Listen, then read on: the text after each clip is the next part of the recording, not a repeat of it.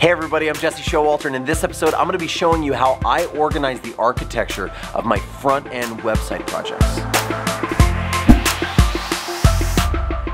Back in the day, it was a lot easier to make websites. You had one index.html file and you had a couple of CSS files inside of a directory, and you had maybe one JavaScript file or two at the most kind of running over here, and you just linked those JavaScript and CSS files in your website, pow, pow, pow, and it was super duper easy. That was awesome, but nowadays it's even more awesome because we have pre-processing, so we can write our CSS like it should be. We have task runners, so we can modularize all of our kind of CSS and our JavaScript and have the preprocessor kind of suck all of that up and put it into one compressed CSS file, one compressed JavaScript file. It's really, really nice. It's really, really awesome. You should be pre-processing your CSS. It's super duper awesome. If you're not doing that, make sure to check out the video that I'm gonna link up here on how to pre-process your CSS in 3 different ways in 3 minutes. There's 3 options to get you started like boom, boom, boom. So let's do that first if you need to and come back. So let's dive into the computer now, and I'm going to show you how I set up every front-end project before I start and how it would look even after it's done. Okay, so the first thing you can see is I have 2 main directories in my project, but I have a source folder and I have a build folder. Let me explain these 2 really quick.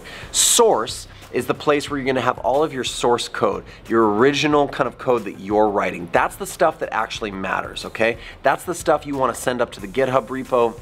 That's the stuff you don't want to lose, that you want to make sure is all in good order, okay? Because you can run this through any kind of task runner or any sort of Codekit or gulp file or whatever, and it's always gonna process out and build the same website every time you do it, okay? And the interesting thing is that, just like I said, it's gonna build and rebuild. So you're gonna, as you change your source files, it's going to suck everything out and then build it into your build folder or your build directory. And so that one's gonna be constantly getting overwritten. So you don't have to worry about that one as much until the project's done and you're uploading the files onto the server or into your WordPress site or whatever you're gonna do. You have source and you have build. I'm gonna open up my source folder and show you what's in there, because I think the build folder is pretty self-explanatory.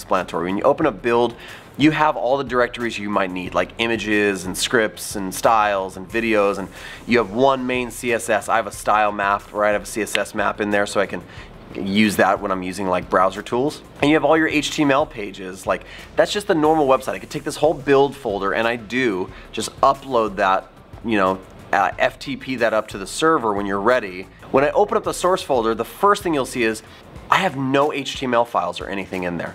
But what you will see is I have nothing but a scripts and a styles folder. These are the things that make your website, right? Is the CSS and the JavaScript, okay? It's changing the style and the functionality and the interaction of your website. And so each one of these are gonna have some similar kind of structure to them when I open them up. Inside of my styles is where I keep all my CSS, and inside of my scripts is where I keep all of my JavaScript, okay? Let's tackle the JavaScript first, since it's right there for us, okay? I have one main app.js file, okay? And so I've written all of my JavaScript in there. And then I have a vendors directory. When I open up vendors, that's any and all kind of third-party plugins or libraries that I want to use. I shove those in the vendors. Like, I went out and I got that from someone and from somewhere, and I've placed it inside of here. Now, again, whether you're using like a task runner or Codekit, you can see in my app.js folder, I'm just prepending all of those different vendor-related scripts and JavaScript into my folder. So all of those are running in this file before we get to my document.ready function, because I'm using jQuery here. So you can see all of those things are gonna run before I hit my code. And this all is gonna get sucked out and processed into one app.min.js, okay, the minified version of it. And so really, really easy.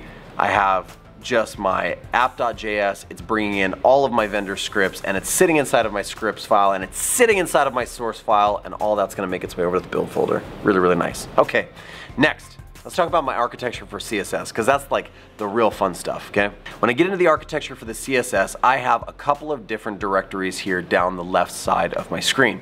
You can see I have something called plugins, I have helpers, I have base layout modules and templates, okay? Now, I have them all numbered so they kind of stay in the order that I want, because there are times when just through specificity, you want certain things to process first and you want other things to process last. And so you can see down in my main CSS file, let's just open that up. I have everything running in a certain order, and I think I actually got these out of order, but basically like I'm running all of my helpers first. So let's talk about what helpers are. Helpers are all of my SASS related kind of things like functions, mixins, variables. So you can see I can open up my variable. That's what I would call a helper. I want to establish all of those things at the top of my CSS file, and then I want to be able to use those throughout the rest of the file. None of these helpers that I've created in this directory need to come after something like a reset or a modernizer or anything like that. They can all go before, and then I can have some sort of CSS reset, and then after that, now we're just flowing through it, okay? So this is where I keep all of my variables, all of my mix-ins, right? I don't have very many for this project, but you can see that's what's going on here. And also, structure note, when you look inside of the helpers file, okay, you'll see that I'll always have another file named helper.scss, right? So this is just a partial, what we call a partial in SASS. It has that underscore before it, and that lets SASS know, hey, this is gonna become part of a greater file. Okay, so I have this helpers kind of like partial, and inside of it, I'm importing the other 3 partials from the helpers directory. So inside each one of these sub-directories, these sub-style directories, I have the partial that's gonna bring it to the main style sheet, and then I have all the individual kind of modular partials, okay? Inside of my plugins folder, okay, is where I actually keep like any and all plugin type stuff that I'm gonna use. Like in this project, I'm using like Bourbon and Neat for like kind of structure and typography and stuff like that, and responsive stuff. And then I have a couple other almost like vendors, right? Like I'm using like some sort of different jQuery plugin, right? Here's the corresponding like CSS that goes with that vendor like JavaScript file that was in the scripts directory. All that stuff is kept here in the plugins. Okay, so we had plugins, we had helpers. Now we go down to base, and you can see within the base directory, I'm gonna keep my global styles, okay? So that's stuff like HTML, things that affect like global containers, link styles. Not very much goes in there because things belong in other places, right? Then after that, I just have a reset as a partial, so just like a CSS reset. I have an entire partial that's used solely for typography. My vertical rhythm is here, all my style settings for like typography, you can find them all right there. Boom, easy. Next we get to one of the biggest directories, which is actually layout. So we want to just kind of like whatever way that you write CSS, whether you're writing like BEM CSS or like Smack CSS, and like the way that you're just kind of like trying to make sure it's modular and organized, whatever, you do you. Me, I just kind of break things into large chunks on the page. So I'm being modular about it. Like here's my footer, okay?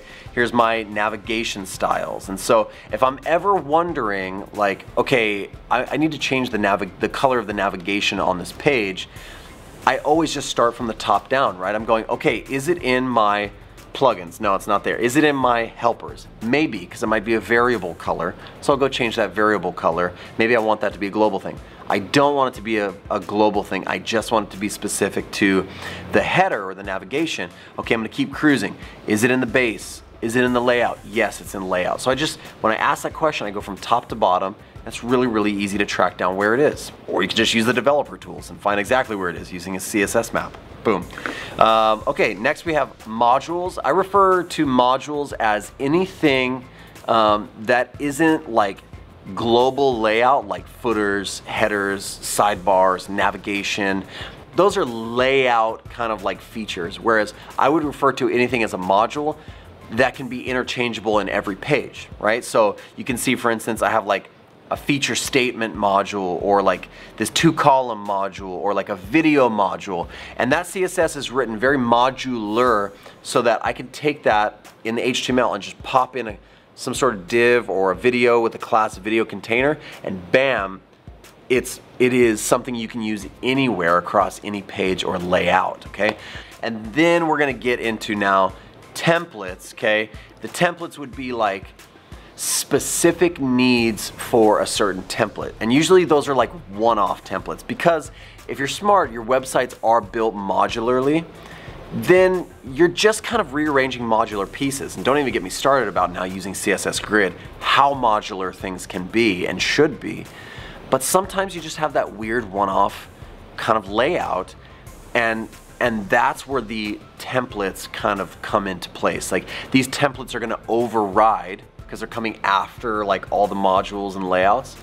They're gonna come after in the rules of specificity, and so that's the thing that's gonna be read last, and they're gonna alter and change anything you need to about, for me here, it's like a home page or a jobs page, and you can see I'm just saying, hey, specifically, I had something going on that page, change it up a little bit, make it unique, okay? And so that's it. That's how I structure the architecture of my sites. Each of them are in their own directories, inside the style directory, inside the source directory. It's such a beautiful thing when you just get everything organized and you're making websites. And now I know every time I make a website, this is how I make a website. What's really cool is, now that I have a way that I architect my websites and my projects, when I talk to other people, I want to know how they do it. I want to know how they architect their projects. Maybe they have a more effective way. And what's really interesting is, it's like two architects can talk about the way that they make buildings, and they can appreciate what they did in that structure, that foundation, that building, whatever. It's the same thing here. You can talk to another like front-end developer and say, how are you doing yours? Or maybe you're working on a team with that guy. You can show him how you do yours. He can show you how he does his. You can compare your styles of architecture, and then if I need to pick his, I can do that, because I understand he's got his way. I can work within his boundaries. It may not make perfect sense because I have my preference, but it doesn't matter. It's just preference.